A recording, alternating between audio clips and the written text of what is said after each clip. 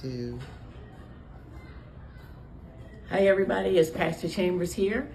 Just wanted to come and say I am excited about tomorrow and our homecoming event, and I wanted to give you a shout out. I know some are concerned about the weather, but we are going forward. 2 reasons. One, I was in Northern Ireland earlier this summer. We were out in the weather, and every day it rained. For every 1 day of sunshine, we had 4 or 5 days of rain, and we were out at the park, and people were coming in like it was sunshine.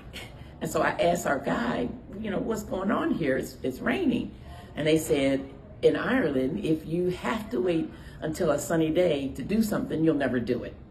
And I thought about the intestinal fortitude and the determination to make the most of life regardless of the external circumstances.